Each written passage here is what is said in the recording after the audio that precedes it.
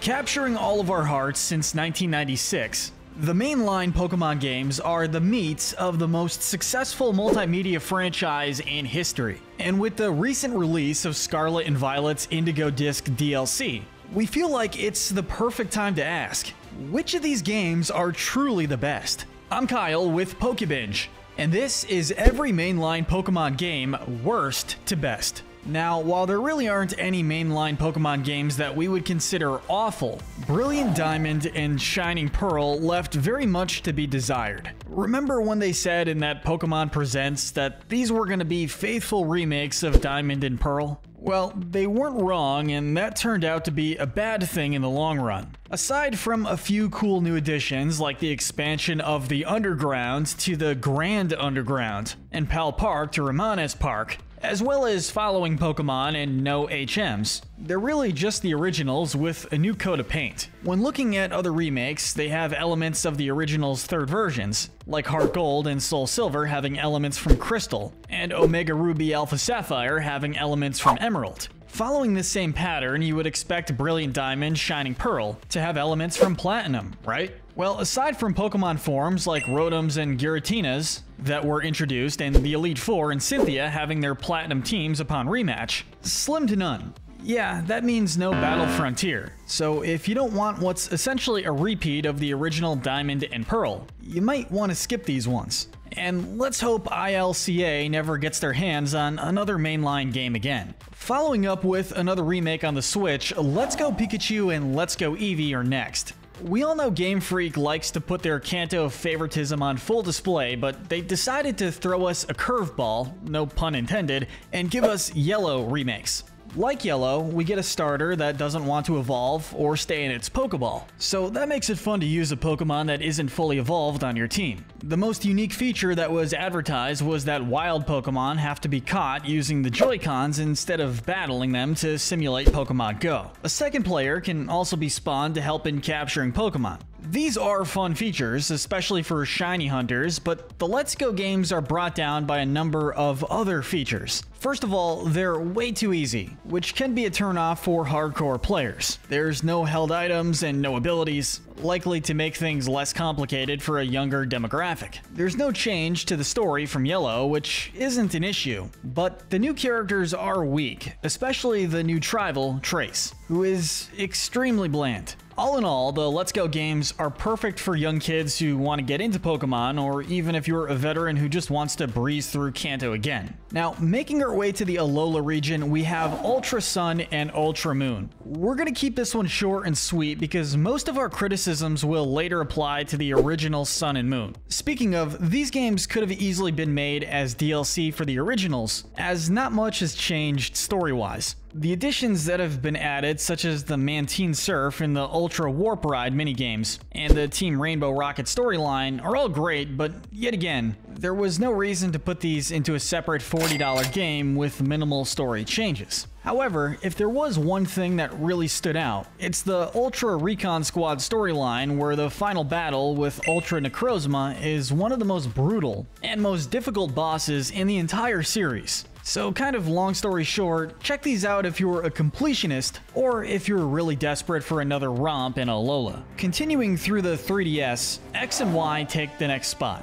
These games introduced Mega Evolutions and the amazing Fairy type, but how does everything else fare? Well, not the best. They are stupidly easy, and it's not at all difficult to overlevel the gym leaders, as well as the Elite Four and Champion, making them pretty forgettable in the process. And speaking of forgettable characters, the rivals, except for Kaleem/Serena, are just kind of there. Seriously, name one thing about them that's not how much Tierno likes to dance. And while Team Flare is one of the most sinister evil teams in the series, even they are easily bowled over. What we can probably all agree on though is that Game Freak did Kalos dirty. Everything was there for a definitive Kalos game, especially the long-rumored Pokemon Z. if Zygarde's storyline in the X, Y, and Z arc of the anime is anything to go by. But no, they decided to shove the rest of Zygarde into Sun and Moon for some reason. Anyway, despite being mixed bags and full of missed opportunities, X and Y are still very fun and very much worth playing. Now, here's to hoping we get that Pokemon Z or something that can redeem Kalos in the future. On a more cheerful note, let's talk about the ones that started it all: Pokemon Red, Blue, and Yellow.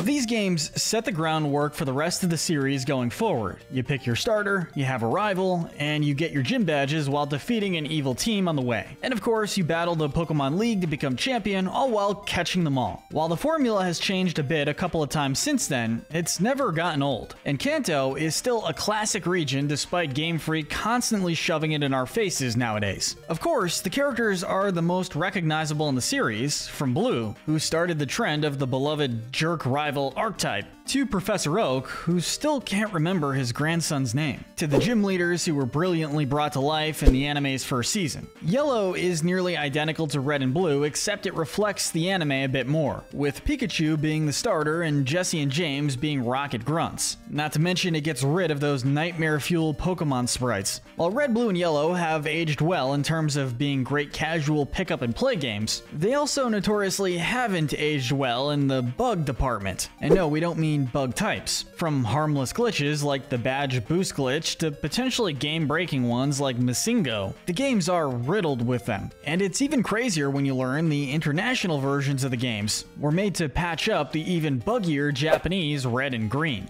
But you know what? There's something oddly charming about Gen 1's glitches for some reason. And regardless, Red, Blue, and Yellow are nothing short of iconic, and we owe the rest of the franchise to their massive success back in the 90s. And don't think we're done with Kanto just yet, because the original remakes, Fire Red and Leaf Green, are up next. It's a breath of fresh air to play Gen 1 with Gen 3 mechanics and little to no glitches, like Steel and Dark types being present, and the special stat being separate make it definitely less jarring for players coming from more recent generations. And being the first remakes, they start the trend of adding new features that weren't in the original, most notably the Sevi Islands, where there is an extended Team Rocket storyline and the presence of Gen 2 Pokemon. If you want the definitive way to experience Kanto, then Fire Red and Leaf Green are the games for you. Staying on the GBA, Ruby and Sapphire are up next. The first of the Gen 3 games introduced franchise staples, abilities, natures, double battles, and a much needed update to the Pokemon storage interface. We also got contests, which are far more fun than their Gen 4 counterparts, and yes, we will die on that hill. The games are not without their flaws, however. The number of Pokemon in the games are limited, which is understandable because the technological limitations of the GBA makes backwards compatibility impossible. Sure, more recent generations have limited Pokédexes too, but with current technology, you can now complete your Pokédex by trading with people online. With Ruby and Sapphire, if you're stuck with no one to trade with in person, or have no link cable to connect to other GBA games, or Coliseum and XD, you're just kind of out of luck. Also, backtracking can be a little tedious at times, not to mention your rival barely has any personality and they just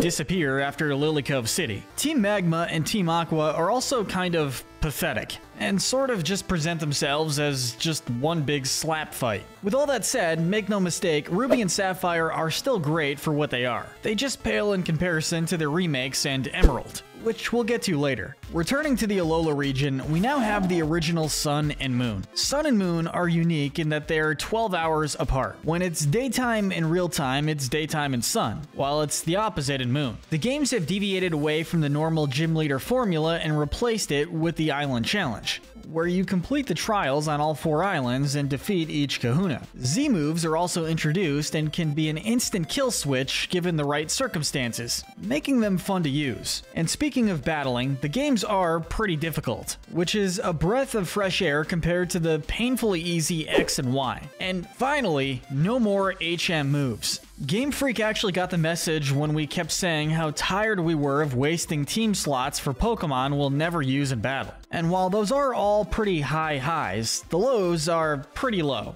The biggest criticism is easily the pacing. Sun and Moon have by far the worst pacing in the entire series, with cutscenes that go on forever, and massive walls of text you have to go through, especially in the early game. And while quite a few characters are great, Luzamine, Lily, and Gladion in particular are some of Pokemon's most tragic figures, others are quite the opposite. Hau is the biggest offender, as he's just another generic friendly rival, whose only real defining character trait is that he loves Malasadas. While it has some negatives, Sun and Moon is another fun experience that has a lot going for it. Moving on to the Johto region, we have Gold, Silver, and Crystal. Game Freak really outdid themselves with these titles. Not only did they make them better than Red, Blue, and Yellow, but they also expanded on them by making them direct sequels, as you get to explore Kanto after beating Johto. More mechanics that have become mainstays were introduced, such as held items, genders, a day and night cycle, breeding, and those oh-so-coveted shiny Pokemon. Not to mention the introduction of the Steel and Dark types, and the special stat being split into two. Crystal is mostly the same, except Suicune is the legendary that takes center stage, as well as the ability to catch both Ho-Oh and Lugia, and the ability to choose a female player character, among other things. If we had one big criticism against Gold, Silver, Crystal, I guess it would be the level scaling. In comparison to other games, all the trainers have pretty low level Pokemon, and the wild Pokemon are at levels that make it a slog to level grind. Making this worse is that once you get to the post-game, the Kanto gym leaders are at much lower levels than the Pokemon League, causing total whiplash just to fight Blue, whose levels are higher than Lance. At least this makes the epic fight against Red on Mount Silver an even bigger challenge if you don't grind your team up to the 70s. Level problems aside, Gold, Silver, Crystal were truly the original Ultimate Pokemon games, and are yet another set of classics. Kicking off the legendary DS era,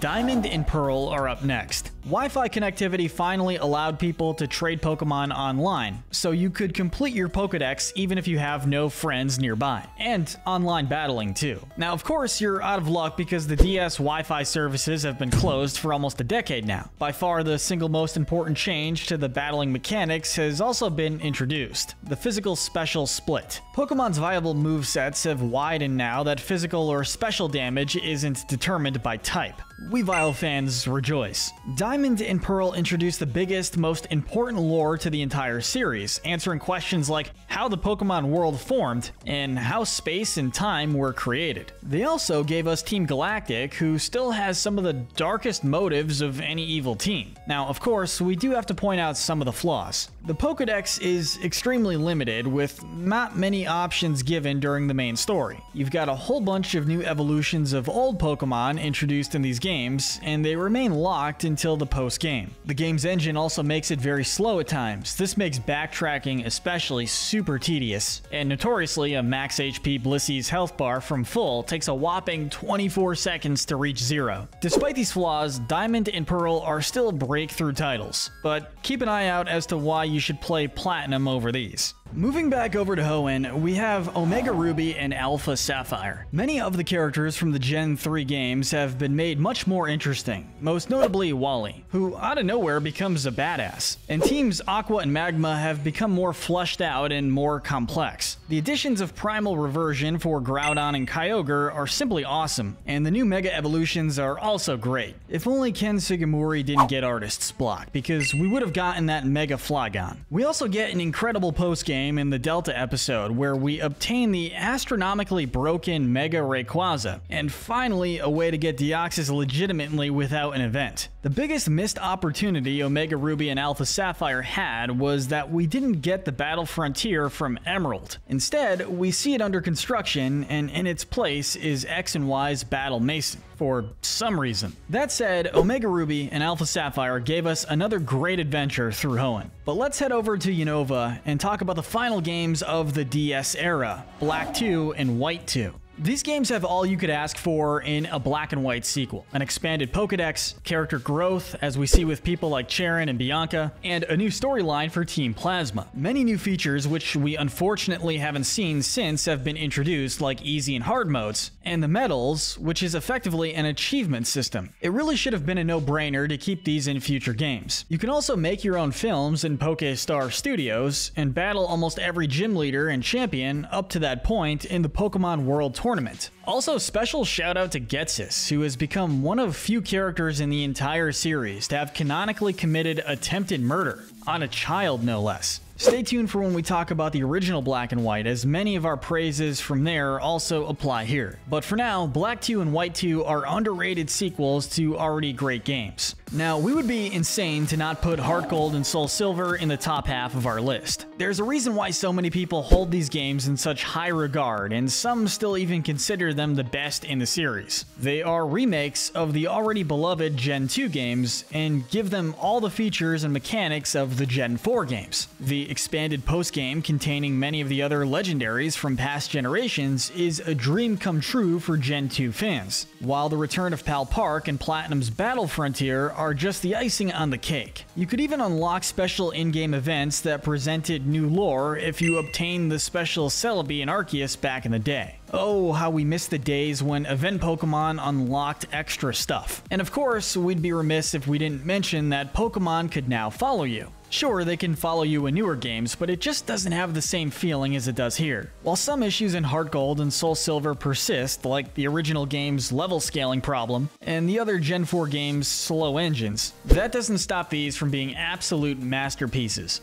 Just outside the top 5 are Black and White. It's so great to see these titles finally getting the love they deserve over 10 years later. When they first came out, they were the most divisive games amongst the fan base at the time, being criticized for having lazy Pokemon designs like Vanillish and Garbodor, and only having the Gen 5 Pokemon available during the main story. Pretty petty if you ask us, because those people probably glossed over what great games these ended up being. The best graphics out of the DS Pokemon games, one of the best soundtracks in the series, one of the best characters in the series in N, and of course, sprite animations. It's a shame that Game Freak never gave us those animated sprites again, because they are so much more lively than the models that we have now. Speaking of things we'll never see again, the games also gave us the fun and unique triple and rotation battles, which saw a brief return in Gen 6 before disappearing. While it took some of the fanbase quite a number of years to warm up to them, Black and White were always hidden gems that had a devoted following, and like we emphasized earlier, we're glad to see them finally getting the love they deserve. Now, we start our top 5 over in the Galar region with Sword and Shield. These titles tested out two major features that would be refined in later games: a vast open world presented in the form of the wild area, and wild Pokemon appearing outside of the tall grass. And we gotta say, we love it. We also love the fact that we can access the PC boxes at any time now, no longer having to run back to a Pokemon Center every time we need to deposit or withdraw a Pokemon. Of course, we also have to mention Sword and Shield's battle gimmick,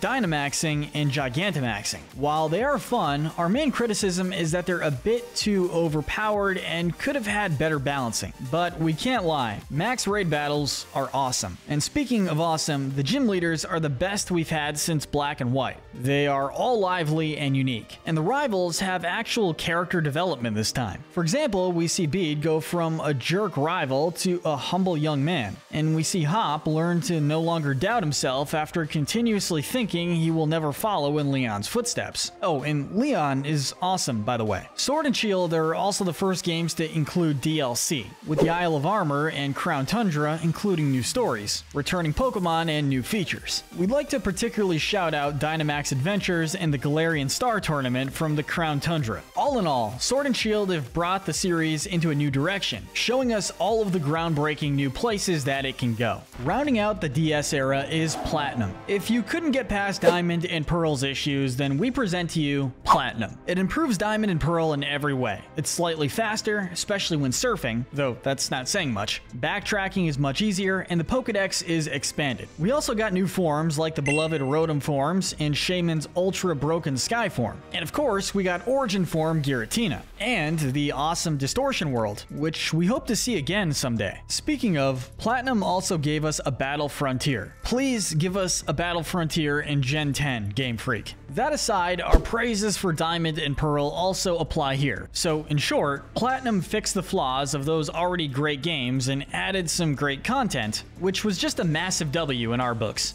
Starting the top 3 and taking the bronze medal for best Pokemon game, we make our final stop at both the Hoenn region and the handheld era, with Pokemon Emerald. Pokemon Emerald features an expanded story that has both teams Magma and Aqua, with an iconic climax featuring Rayquaza. The game is also more difficult, but not too difficult as to be overwhelming. And the icing on the cake is a big post-game. Pokemon outside the Hoenn Pokédex can be found, which was absent in Ruby and Sapphire. Not to mention you can capture both Groudon and Kyogre. Gym leaders can be rematched in double battles, where they have new Pokemon. And then of course there's Battle Frontier, the pinnacle of Emerald's replayability value. Gen 4's Battle Frontier doesn't hold a candle to Emerald's. Seriously, the Battle Factory in particular is still addicting to this very day. Fanboying aside, Emerald has everything a third version should have, and is nothing short than a total masterpiece. Taking place in the Paldea region, our number 2 spot has to go to the most recent mainline titles, Pokemon Scarlet and Violet. Honestly, people hyper-focus on the bugs and performance issues way too hard, because when you look past that, these are great games. We were asking for games in which we could seamlessly travel across an open world and challenge gyms, in any order, for a long time now. This comes at the cost of no level scaling, which provides an extra challenge. We were also given the terrestrial phenomenon, which has flipped the competitive metagame on its head arguably more than any battle gimmick thus far. The cast of characters are easily the most unique in the series, as there's really no bad guy among them. Regardless of what you think of non-evil, quote, evil teams, you gotta admit, Team Star, consisting of a group of outcasts that have a history of being bullying victims, is a good take. Also, the idea of Professor Seda and Turo being AI clones of themselves at the climax is not only cool, but it also makes the end of Arven's arc very sad. The recently released DLC, the Teal Mask and Indigo Disc, really knocks Sword and Shields out of the park because they feel like a continuation of the base game storyline, unlike the Isle of Armor and Crown Tundra, which are just essentially side stories. Kitakami and Blueberry Academy are also expansive and offer great features like the former's Loyal 3 storyline, and the latter's Terrarium. Overall, Scarlet and Violet have proven to be wonderful new additions to the series, and if you're willing to not totally obsess over the graphics, they're just fantastic experiences. Finally, the Hisui region is home to the top spot for the greatest mainline Pokemon game, in our opinion, Legends Arceus. Fans were waiting for years to have a game like this, and it really delivered.